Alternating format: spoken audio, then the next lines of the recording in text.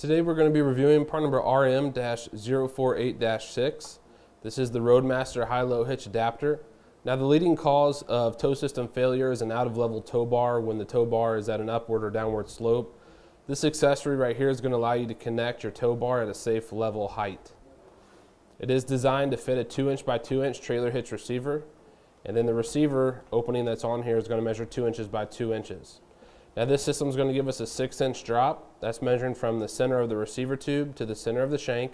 You can use this in the drop or rise position. If we take a measurement of the horizontal distance from the center of one pinhole to the center of the other,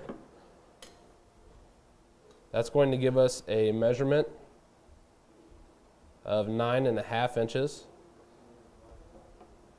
Keep in mind that this is not for use with any type of trailer. It is designed for tow bar use only.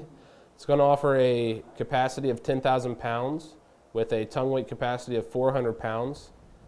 If we measure from end to end, it's going to give us an overall length of right at 14 inches. The distance that we have from the center of the hitch pinhole to the back of the shank is going to measure 2 inches. The distance that we have from the center of the hitch pinhole to the back of the brace here, that's going to give us a measurement of 3.5 inches. The distance from the center of the hitch pinhole to the back of the receiver tube, that's going to give us a measurement of 5 7/8 inches. And then the receiver length, measuring from end to end, is going to give us a measurement of 6 inches. This is made from a steel construction. You can see here on the back of the shank, it's a nice solid piece, so no hollow point back there. And it has a really nice finish on it that's designed to help it stand up well against rust and corrosion. It's a really simple installation as well.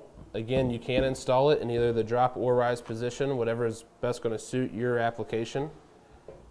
But to install it, all you got to do is slide the shank portion into the receiver tube of the hitch. You're going to slide it in until you get your pinholes to line up with one another, and then you can simply install a hitch pin and clip or a hitch pin and lock. The hole or the diameter of the hitch pinhole is going to measure 5/8 inch, and I'm using part number PC3 for our demonstration today. That's going to be your standard 5/8 inch pin, and it's going to come with a clip. You can find that right here at etrailer.com. That's going to do it for today's review of part number RM-048-6. This is the Roadmaster Hi-Low Hitch Adapter.